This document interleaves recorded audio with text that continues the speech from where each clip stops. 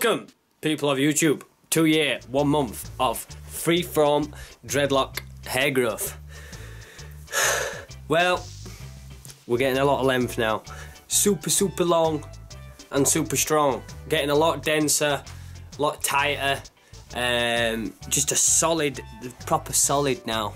Real thick and dense. You can squeeze them a little bit, but they're more or less solid. When I go in shower now, it proper soaks in some water. It takes some drying. But we'll just take a look while they're in the headband, so you can see these ones at the side. As I say, these are all freeform locks. If you're new to the channel, jump back to my first dread report, or at least skip back to a few, and you'll see where it's come from, what's been happening. Got some beads hanging out there. Right, let's take it out of the headband. Here we go. Natty dreads. Still got a few bits of hair coming through that are forming gradually, or feeding into dreads and stuff. I've had to do a bit of detangling now and again. Just a few dreads that want separating, and you know, don't want to be joining together big clumps that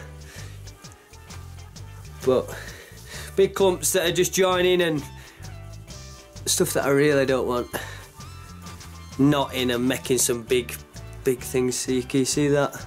Just for you dreadheads out there are wondering, how do you keep up to separating? Can you see that there? Pulling them apart gradually. It does hurt your roots a little bit. You can see that bit of a knot there. We'll just take that out. Bit of dread maintenance there. That's as far as my maintenance goes.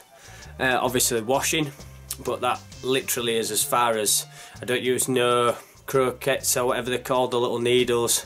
Just beads and just simple separating. I've kind of tried to just let it do what it wants. You know, we've got dreads looking like that. Hello. But as you can see, the length now, they're super long. Really are long. Getting down to like down the back, it's definitely like shoulder height now. So it went through a stage of tightening and shrinking. They all started to shrink, so it got like almost quite long and then shrunk back again, and now it's getting longer again. I don't know if it'll tighten up again as they mature. I've got the blonde tips still coming through, especially now the sun's coming out this time of year. It's bleaching the ends of them with the sunlight. But when I was a kid, I was really blonde, so I don't know if that's a connection there. But obviously I'm brown on top near my scalp, but the ends are blonde. That one's a bit of a junction of a bit of a knot. But yeah, the proper solid amounts of hair. As you can see, the length is going crazy. Super long. Tie up a little bit so you can see what it's like. There's one whole big unit.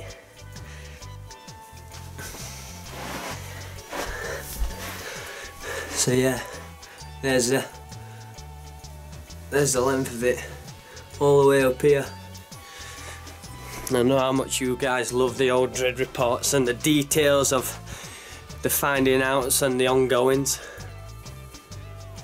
Got a dread bead there. That was one of the originals, one of the starting ones. It's locked on pretty tight now. It's still got a bit of breathing space. There's another one at the back there. I think that's one of the originals. Now I have got two in this back bit here. One there, and where's its mate? It's just finding them. One there. Pretty right around the corner there. As you can see, I'll try and do a bit of a back shot so you can see what's going on. Yeah. We've got some massive, big boys here. Big boys.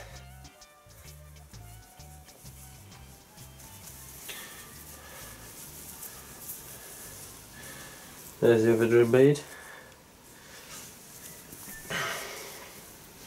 But yeah, it's a big mass, and we're just keeping growing, keeping on maturing as life goes on. I always like to take a few seconds, or yeah, a few 10, 15, 20 seconds to say a good thanks to everybody following the channel, keeping up to my videos weekly. I try and keep up to weekly posts. I try and post stuff as I learn about it, as I discovered it, and if you follow the channel you will know this, you will learn at the same time as I'm learning, so it's all good. And I hope you're enjoying the videos, I hope you're enjoying the content. I have got a little BMX video in the making, but that's building up. I'm working on an edit, so that'll be interesting for you guys to watch, you shredders out there who like watching my shred videos. Always personal development, always personal growth, with the odd humorous video in there. I might try and get some clips of Hector now. He's getting a bit more active. He's been in a bit of a broom 80 stage, so he's been sleeping a lot, hiding under his bamboo and stuff like that. He's just been hiding away, as you can see now. But the dreads, even though obviously these are non-manufactured, these are just free-form dreads, but as you can see the roots are pretty strong. Let me go a bit deeper here. Okay, as you can see the roots are pretty strong, they're pretty solid. I like that one separating a little bit. That one's separating from that one. Oh, that's solid, that. There we go. There we go. So they don't join together, so they're separate. But yeah, the roots. Okay. Roots are pretty strong. You know, it's the most naturalist way. It's pretty tight, that, as you can see. You know? As a natural dread. Hey up, going further. As a natural dread, as a natural form, they form stronger roots. You know, I sometimes see videos about people who's had the dreads made or keep going for dread care and dread maintenance, and I've seen that people get a lot of tension on the scalp, or they experience a bit of pain after they've been to the hairdressers or what have you. So if you're thinking about dreads, if you're considering dreads, do consider free form. It's the most natural way, organic way, least maintenance, most cost effective. You don't have to buy anything, you don't have to pay for anything, because they're just doing their own thing. It's the biggest journey. You don't go with long hair straight into a hairdresser's, come out with dreads. There is a transformation stage, and that does affect you. It does affect you, because you are walking around with like sideshow bob, and if you don't know who sideshow bob is, Google Simpsons. You're walking around with sideshow bob hair, and it is a bit difficult. You do get looks, you do get people wondering what the hell's going on and what's happening. But that's part of the journey. That's what, in my opinion, what dreads should be about. It should be about the journey, and very much so the connection side of it. Like, yes, it is a hairstyle, but it's not about the style. It's not about the look. It's about the message. It's about, you know, standing out in a sense of not giving in to society's demands of how you should look, because this is the most natural form of hair. You know, apart from, well, shaving it is doing it yourself. You know, this is untouched, unkept. Don't do much with it. Just raw hair. What is actually your hair does, without brushing it, without, you know. Well, we've got some more separating at the back. I'll try and show you guys. So I hope you can see that. Bit more separating going on. But as you can see, we've got some big flat ones at the back there. Obviously that's where I go to sleep and go to bed, so they do form a bit flat, but it's part and parcel of it. This one's stuck out to me recently, as well as, you know, you guys who watch the Dread Reports, I always form few connections to your dreads. Every dread is like a little person. It's got its own little character and its own little thing. But yeah, it's like a dragon's tail or something like that. I don't know. It's like really short but then widens out. A few of the other ones. Let's check the claw out. The claw. But as I say, if you are thinking about dreads, consider freeform. Consider why you're wanting dreads. What are you wanting them for? Are you wanting for the aesthetics? Are you wanting for the look? Or are you wanting, you know, the journey, the spiritual journey behind hair and the real deeper message behind hair? Do your research. Find out what connection hair has, what relevance it has.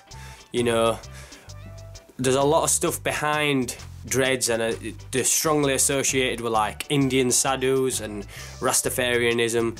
Read about it, read why they actually grow them like that. It isn't just for a look and for aesthetics. It's a lot deeper, and it goes a lot deeper than what's on the surface. So yeah, grow freeform if you're gonna go for the journey. If you just want looks and you just want dreads, go get your dreads manufactured, but just know you'll have missed out on a key point of what dreads are actually about. So my favourite way is freeform, because I just think it's just natural. You know, your hair's made it like that. Nobody can say anything to you, you know, oh, why do you wear your hair like that and stuff like that. It's done it itself. It's not my fault. It's just happened itself. The only thing I don't do is brush it, because who can be bothered brushing? You might as well have freeform dreads and have this hanging off your head. So, and get some length. But as you guys watch my channel, see it grow, see it expand. We've got bigger videos coming up, we've got more ideas, more realizations, more content, good quality stuff. I'm trying to make my videos more interacting, a lot more personal, a lot more direct, talking to the viewer, not just broad statements going off on tangents. I'm trying to keep it structured and very bite-sized chunks and very digestible for people who are interested, who relate, who connect, who understand, who, you know, can grasp some things from the videos. So yeah man, stay tuned. Keep spreading peace, keep spreading love, keep showing gratitude to each and every day, and I'll see you in next week's video. Take it easy, man. Woohoo!